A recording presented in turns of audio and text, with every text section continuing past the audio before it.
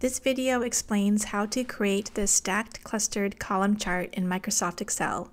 It shows the number of employees by department and location. The stacked columns or bars compare the number who work full-time with the number who work part-time. So we have three categories of data: department, location, and type. The focus of this video will be how to display totals above each bar, insert a gap, this extra space between the departments, customize the axis labels to include the total number for each department, and add final formatting to give the chart a professional appearance. Let's go to Excel and begin. This is the data we will use to create the chart. It is already in the correct format. Each main category label is printed once in the table. That way, each one appears once in the chart. Then the three subcategories for each department.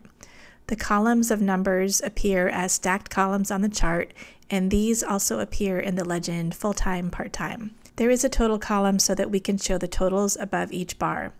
To create the chart, let's select all the data.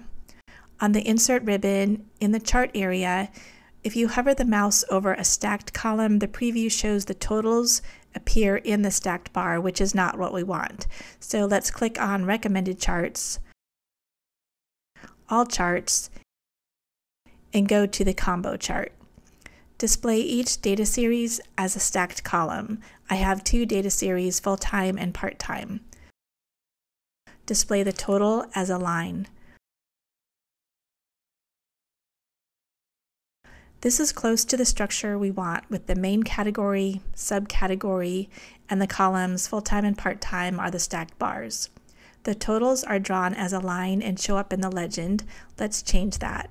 Select the line, click the plus sign next to the chart, Data Labels above.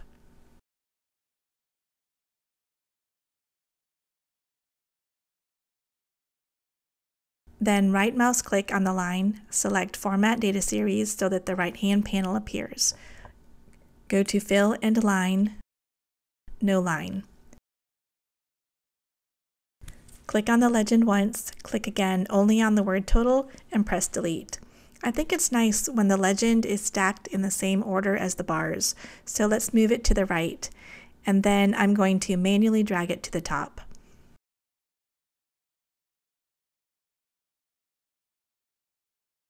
We are now on step 2. I want to put extra space between each cluster, but when I right-click on a bar, Format Data Series, the series overlap does not help. It needs to remain 100%. Adjusting the gap width, this affects the space between columns, but not between the main clusters. The only solution I know is to add extra rows in the data table. If I want extra space in the chart between administration and customer service, then I will go to the data source, click on the row for customer service, and insert a new row above it. As you can see, the label administration is off center. I will add more text so we can see that better.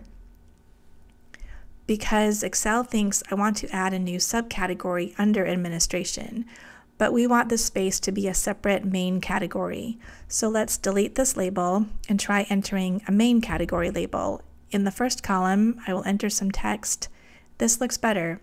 Since we do not want this label to show up back in the table, let's replace it with a couple of spaces. I am just pressing the space bar 2 times.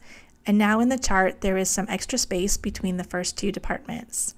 I will highlight this cell so I remember where it is and insert a new row above each main category.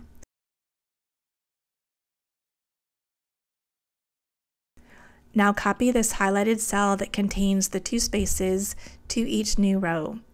I am actually going to leave these cells highlighted and put a note at the top to remind myself why these extra rows are here.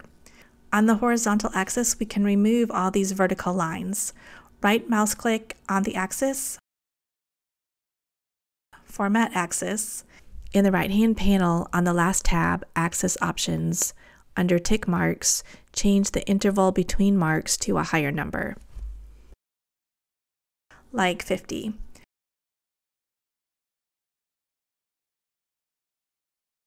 I will also readjust the gap width between the bars to around 38%. We are making good progress. On to step number 3. If we look at the original chart, which is our goal, the axis has the categories in all capital letters with a total on the next line. We can accomplish this by writing a formula in the data table. I am going to make a copy of the first column that we can use in the formula. So this column is not part of the chart. If I click on the chart, you can see it is not part of the highlighting. And we will write the formula here. I want the labels in all capital letters, so I will type the equal sign, upper, open parenthesis, click on the department name in this column, close parenthesis. Now I want to add a line break in the total. Let's go to the formula bar. I had to research how to add a line break. I found an answer posted on the Microsoft community site to use the CHAR function. So back in the formula, add the ampersand, CHAR, open parentheses, and then type in the number 10, close parenthesis. Another ampersand, sum, and select the numbers I want to total. Notice that on the chart there is now a line break between the category name and the total. When you use the line break in a formula, if wrap text is selected, you will see the line break in the cell, otherwise you will not. But either way, the line break will still appear in the chart. Let's copy this formula to the other categories. Now let's give our chart a more professional appearance. I always begin formatting by selecting the entire chart and change all the text to the font color black so that it is easier to read. Change the bar colors, right mouse click on a bar, format data series, and on fill in line we can customize colors and patterns.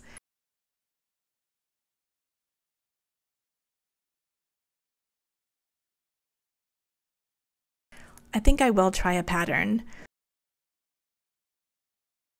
This is horizontal stripes dark. I guess we can make the grid lines blue. Adding transparency to make them lighter. Add a title.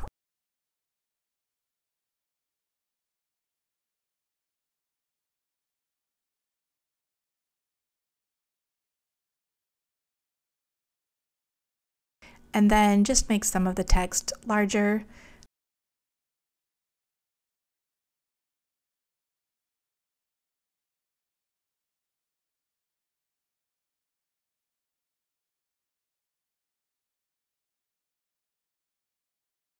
The horizontal axis bold. And the vertical axis italics. We now have a professional looking stacked clustered column chart showing numeric data by 3 categories: department, location, and type. This style of chart is useful when you want to look for patterns and make comparisons. For example, these 2 departments have the highest number of employees who work remote, but in the sales department, most of the remote workers are employed part-time compared to technology, where most of their remote workers are full-time. I hope this video was helpful. If you are interested, there is a link to this workbook in the description.